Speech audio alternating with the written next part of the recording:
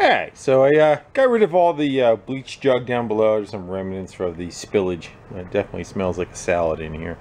I think we want to get into the metal work today. We'll start making some metal parts just because that's what I am in the mood to do. So, shall we? I think we'll start off with this guy. This was the tin that sat roughly right about... I think it sat right about there. But as you can see, it's got a little thin on the bottom side, and one of the standoffs is rotted completely off. Should look something like that. So we're going to go just rebuild the whole thing and make a new one for that corner instead of trying to screw with any of this. So let's go get set up. We'll get the game together and let's go have some fun. So I measured up the old one, and it was 20 gauge, and we are going to replace it with 20 gauge. I'm just going to use the piece that I have as my template to make a new one.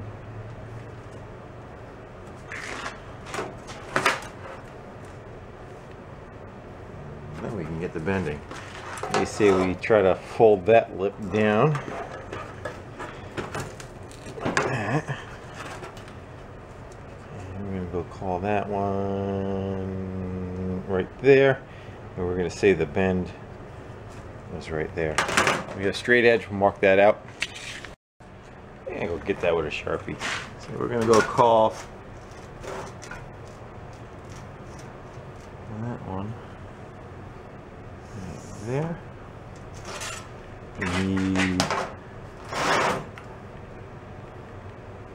That'll be the other inside bend, should be right there.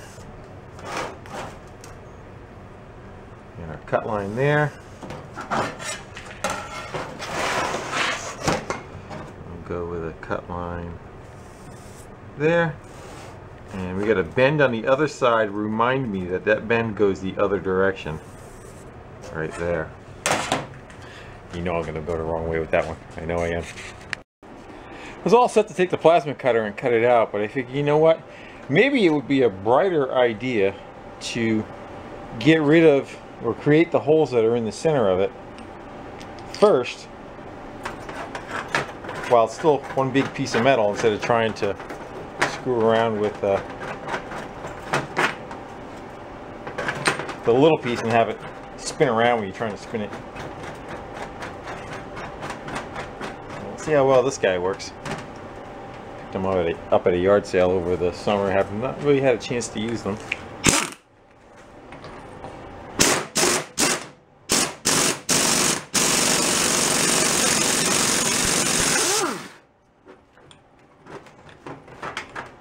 That looks pretty good. So we go for one more. I like that. I put a little bit of oil on the threads so that it's not fighting. I'm going to look for a piece of pipe that's probably about that diameter of the hose that I have, and we'll just tack them on. Let's get that guy. We still in the right direction?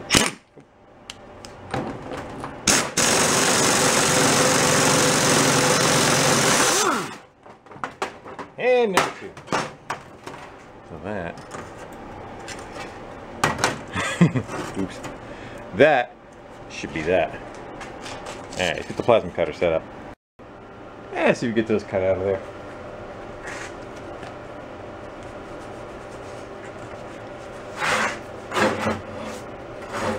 I'm going to guesstimate right about there. I'm going to cut my bench in half. First we look good? Go with that? All right.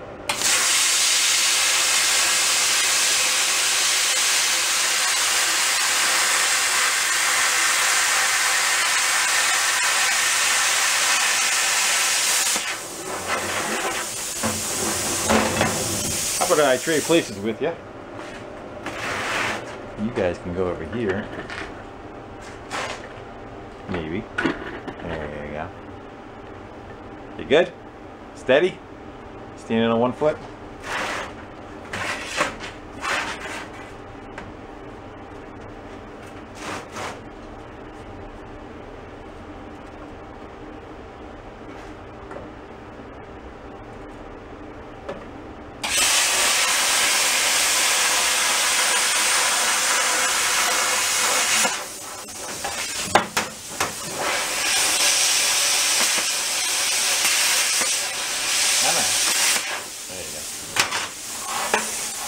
So mark that up and start doing some bending. What do you say we nibble out those corners too? We want to get rid of that and that.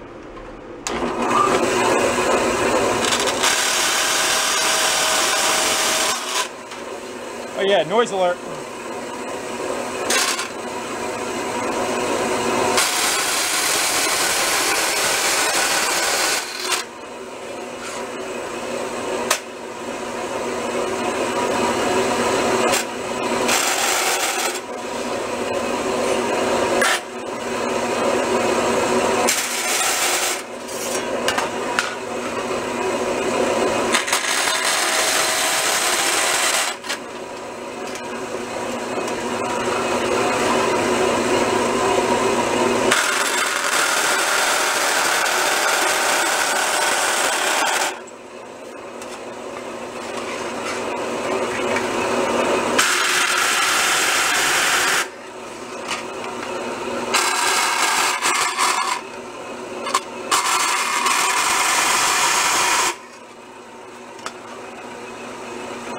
Good. Alright, so who caught the mistake before I did? Whoops. You see my problem. Those needed to go up that way. Shit happens. The old saying, we do it right because we do it twice. Let's go try that one and see how well that one agrees to what we're trying to make. Anybody? Any issues? Speak now. Alright, let's try it again. Alright, new piece. And we're going to go bend it up. Got a punch mark here, here, here, and here. And those are my eyeball spots for when it's inside the die. I can see where the top of the knife is. So we're just going to go line those guys up. Try to give ourselves a nice 90 on that.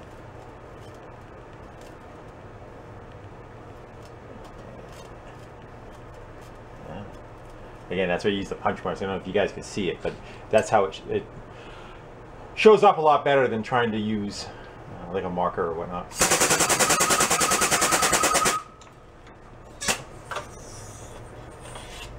Good. Do it one more time. You can kind of lay it down a little too.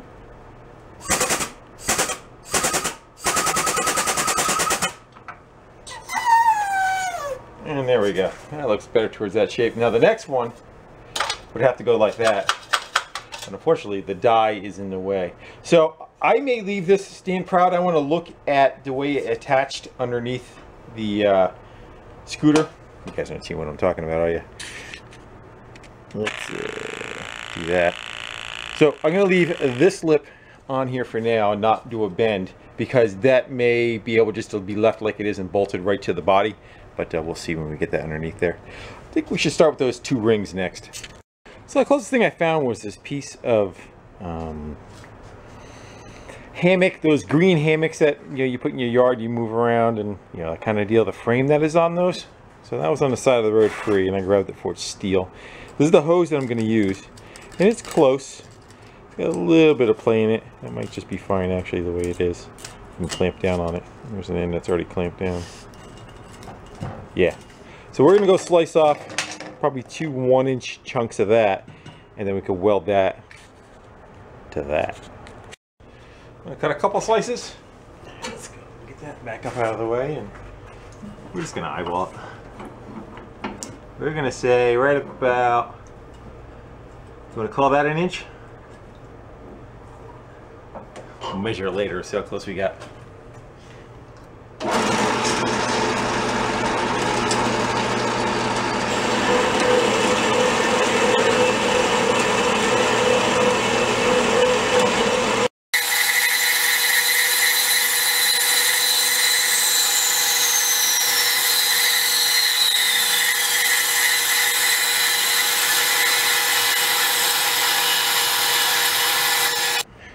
What do you think? I'm going to call that 7/8. Yeah, about 7/8. A tad shy. Alright, so we need to make those if that look like that. Make sure I weld them on the right side, right?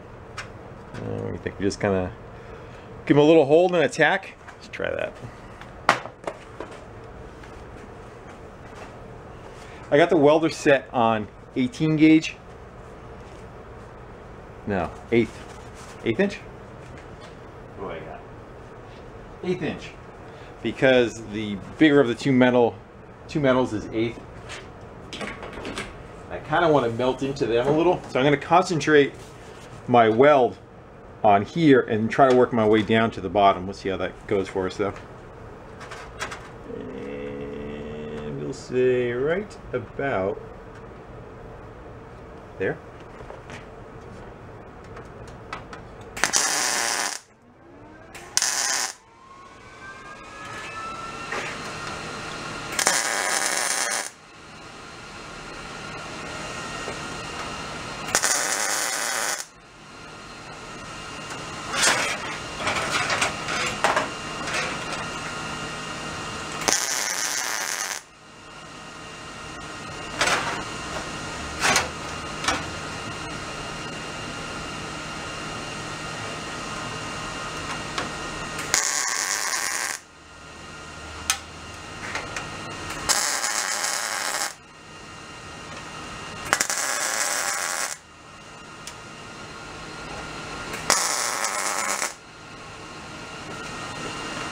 I take a few minutes. I'm going to go buzz them all the way around, make them nice and solid, and we'll move on.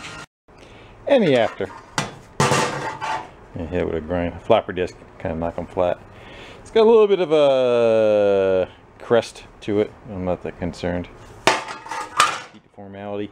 I blew through in one spot, I think right there. I had to build it up again, so I knocked the welder down even further. So I set it at 1/8 inch for this because this was 1/8. As you saw, I kind of ran the gun into the side of it and then at the last second drew down to the bottom to grab the bottom of the plate. So I got my puddle going over here. And once the puddle was established, I dropped down into the thinner metal. So then I turn the heat down afterwards because I don't need to generate that much heat to get attached to this. You're kind of running more of a constant bead. And I knocked it down to, what was it, like 14 gauge. And then I think I went down to about 12 gauge. No, I mean 18 gauge or so. Between 16 and 18. And did the rest of them. That's too much information. And where that piece goes is right roughly about like that. Something in that facsimile of a location. The hoses come off of the fan and run down to this guy. I think that's where they went. I gotta look at it again. But then the seat cover goes over the whole thing, and that has two more holes that kind of line up in front of this. So this is sitting behind it, and then the seat goes over it, and those holes were supposed to line up with the other ones. So what I'm gonna do is take a whiz wheel. We're gonna cut off the old hardware that was there. And I'm probably just going to put the seat in place. We'll have this from behind it. I'll line up the holes with my hands and then just take a marker and mark right through it. And then we'll make 2 holes in that and we can bolt it on.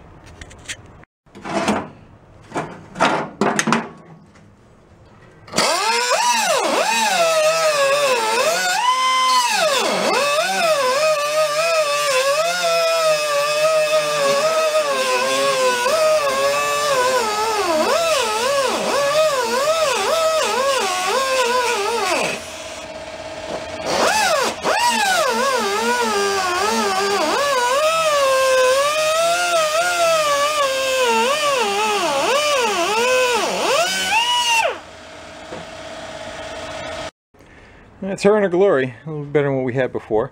bolts are still loose. It's got some play side to side, up and down, so we can fine tune it once the cover is back on. But I think we're going to continue with metal work. I'm not going to bother hooking the pump up and the hoses and all. I want to get, while the metal tools are out, we keep going. So what do you think we deal with this corner? It looks like it's pretty gone. Don't know if we just make a new one, if we can get that out of there. It all depends on whether it's welded. However, fortunately, it's probably welded to this guy. Let's go walk over the other side and check it out. Maybe not. I'm not sure. That looks like a weld to me, though. I'm gonna go take a little bit of time, take some of these screws out, and see what does and does not come apart. How's that? So I started digging into taking that panel apart, and as you can see what it's made out of. Two more here, but then there's a frame underneath here that runs back, and it's got the choke going through it, the knockout for the emergency brake, and some other stuff. I figured I am, starting to shoot a little too far as far as what I want to do this and time spent. So we are just going to slice it on that line roughly right there and rebuild that part of it. But before I do that, I'm just going to go and cut my section out and bend it up before I cut any of this off and fit that, just so I have a good remembrance where this lip was, and we can kind of come back and trim away later on. I bent up that new panel. I think we'll slice out on that line that we have there. See what kind of thickness of metal we have, if there's still something that we can weld onto this, and we're good, and if not, we'll work further into it. See how we do, Lefty.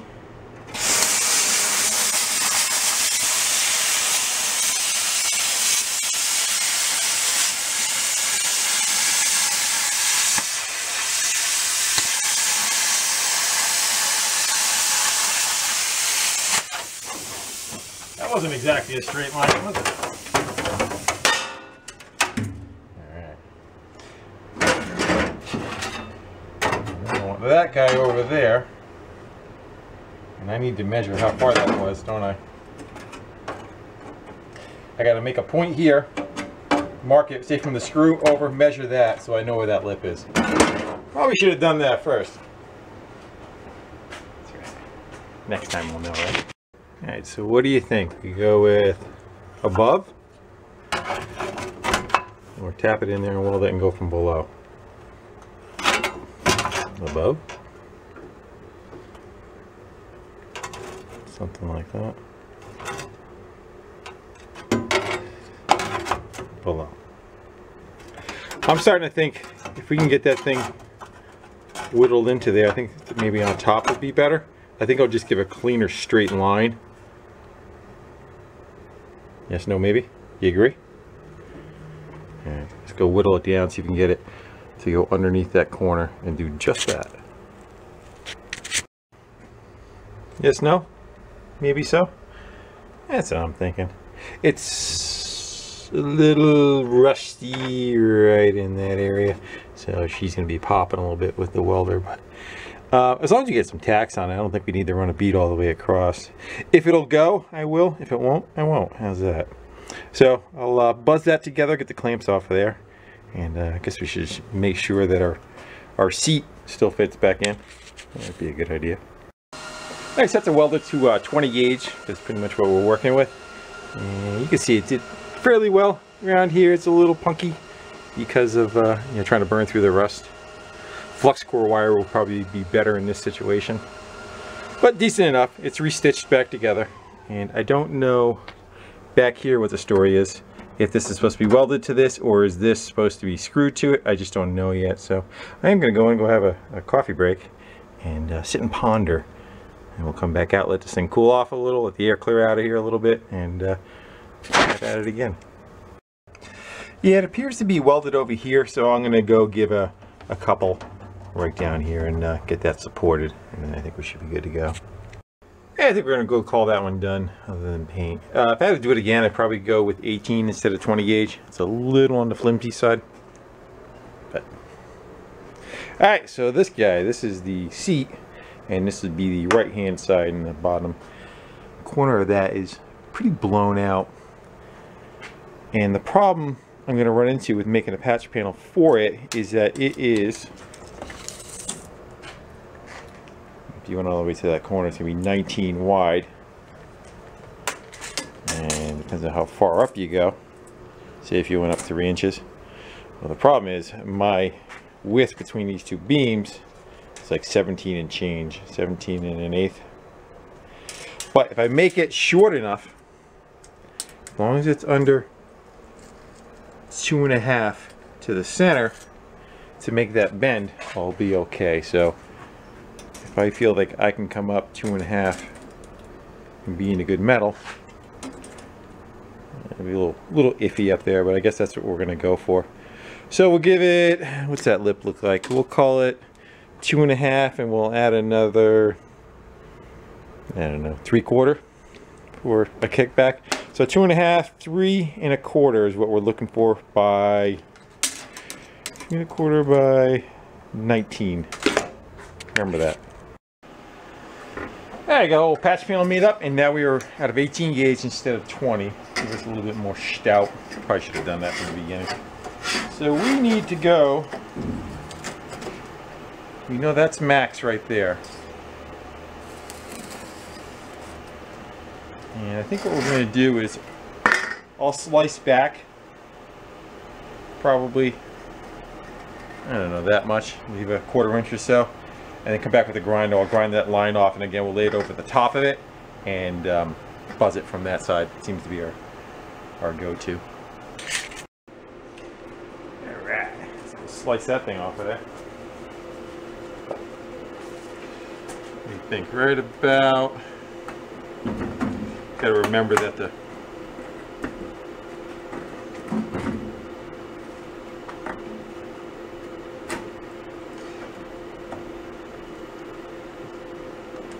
it leaves about 1/4.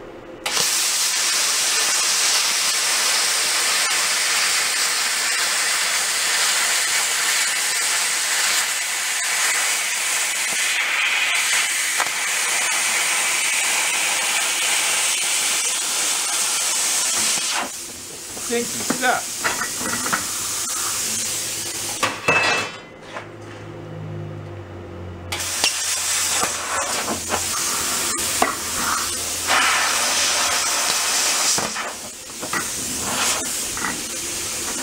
Alright, out with the old.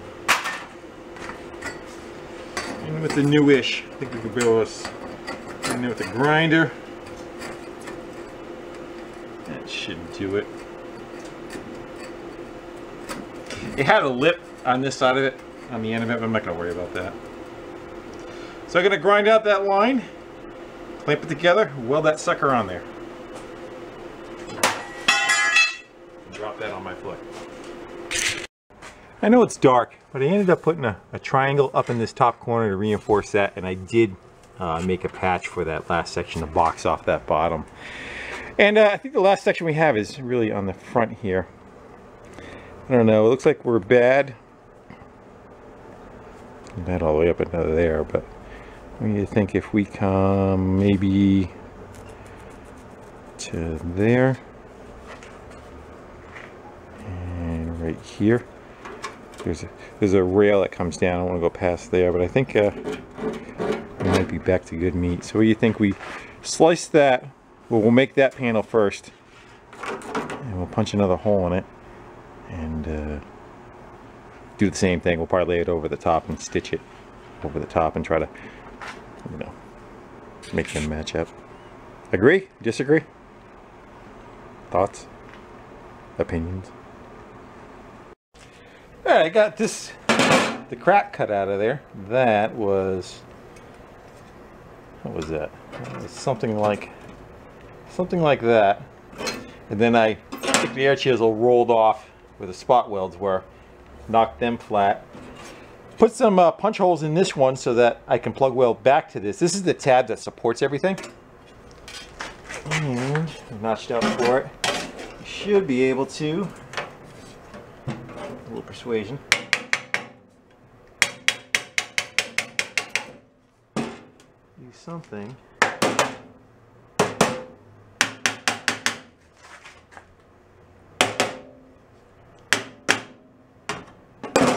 like that. That should be right where we need to be. I'm gonna run a straight edge down the face of it to make sure. We need a couple of tacks on that, and I think that should take care of that busted up corner. What do you think? Not looking how you're supposed to be looking at. Not that you're gonna be able to see anyway, right? We get a couple of tacks on that, get it back together.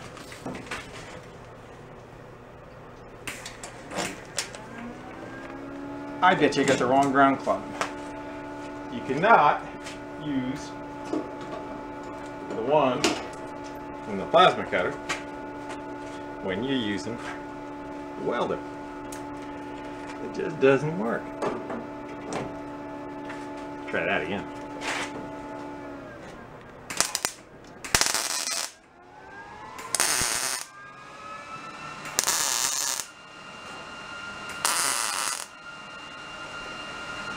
Stay pretty flat.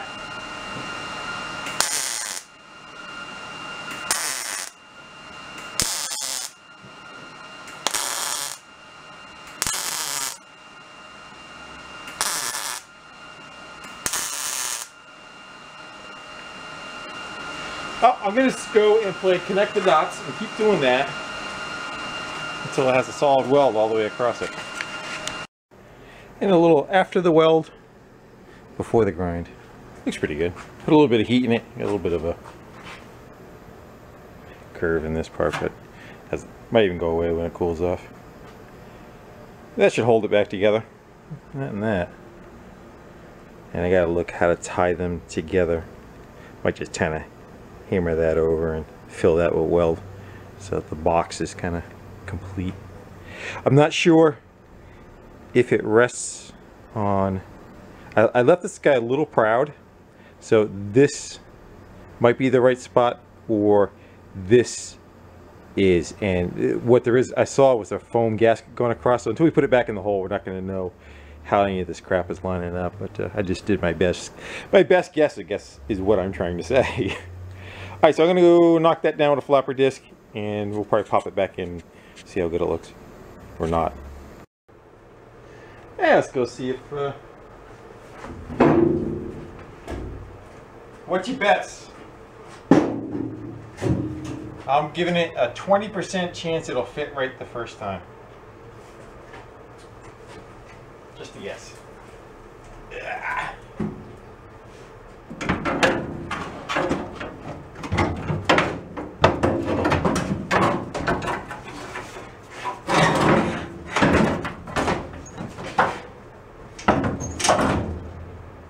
I'm putting nothing. There it goes.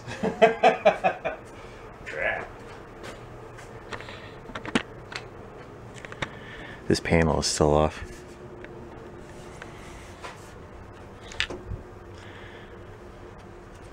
It stays recessed like that. The seat goes over the top. I think it's bolts that go through the back of it that bolt this to the back rail. See how the other side looks. This is that seal I was talking about, so I figured it was taking up a little bit of that gap, you know. So I did not make those two levels. So that worked out good because it does touch right there too. So that's the stop for it. And once that's under there, the whole front will be on kind of cushiony. How's that? How's our heater line up? And that guy looks like it's loose. I think we're fine.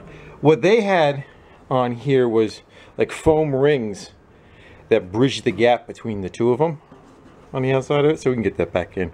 Again, that guy's loose still in there too, so I think we're close enough. Yeehaw!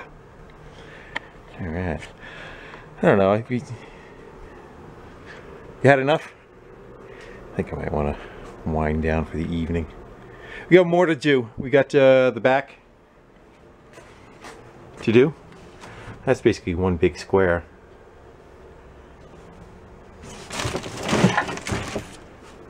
And I think we're gonna leave this one alone. It's fairly solid, and it's got crap in it you can't see.